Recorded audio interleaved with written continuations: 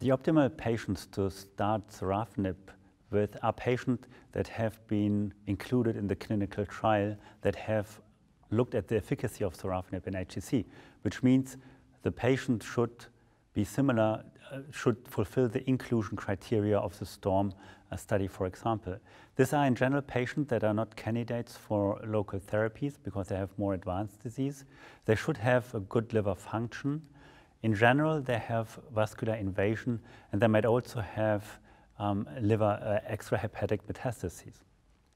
So these are probably the patients that benefit the most from systemic therapy with sorafenib. Hepatocellular carcinoma is a molecularly very diverse disease.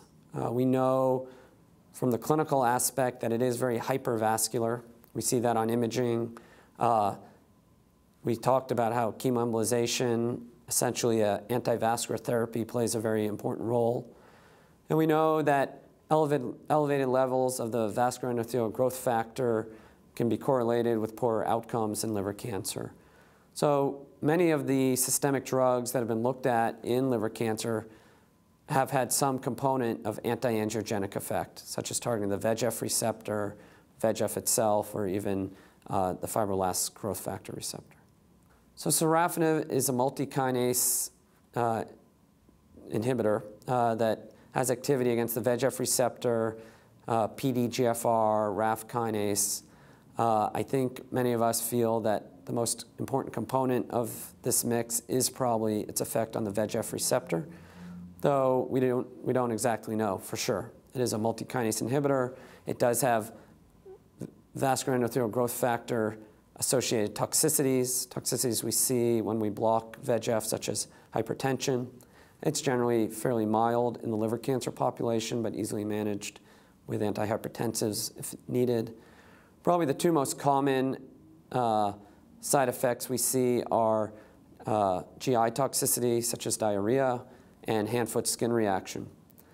Diarrhea can generally be managed with Imodium, dose reductions and dose holds as indicated, having patients keep well hydrated. The hand-foot skin syndrome, again, can be very mild, just some redness on the palms of the hands or on the soles of the feet, or it can be significant with blisters and thick callus.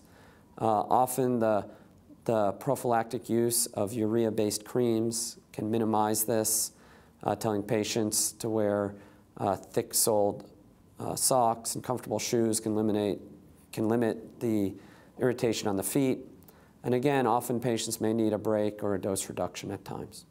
There's data to suggest that to get the optimal benefit from a drug like sorafenib is keeping patients on a prescribed dose for some period of time. And obviously, what will dictate that is how well the patient is tolerating it. The prescribed starting dose with sorafenib is 400 milligrams twice a day. I think educating a patient up front to keep in touch with the office should they have any early side effects. They should know to have Imodium at home should they have GI problems, giving them prophylactically urea-based cream, or to, again, having them call the office should they start having skin problems. It is an oral drug, but it is an anti-cancer drug, and it has well-known side effects. So typically, I think seeing patients within 2 weeks of starting the drug is important to mitigate any toxicities early. Should a patient need a dose reduction, that reduction would be from 400 milligrams twice a day to 400 milligrams each day, and then the next reduction would be 400 milligrams every other day before you stop the drug completely. Sometimes it takes, I think, patients a while to get used to the side effects. There is some, I think, cooling down of the side effects over time. So if a patient does experience a dose reduction, it is not unreasonable to re-escalate once things are stable and under control. In general, I think the toxicities are manageable if we're proactive about them. If we give a patient a prescription and say come back in 6 weeks, those are patients who will get into trouble. So I think you do need to see patients regularly. Response to therapy with sorafenib is completely different from measuring response to therapy with TACE. Again, as we have discussed before, in TACE, we are looking for a partial response, complete response, and we are not satisfied with a stable disease. This is a little bit different with the systemic therapies we have available at the moment, because we know we can't really achieve a partial response in most patients. So the main aim we have is to have a stable disease, have a good liver function, and have stable performance status in our patients. How do we measure response in daily clinical practice? Is most often that we do CT scans every 2 to 3 months, and when we do the evaluation, we most often use RECIST.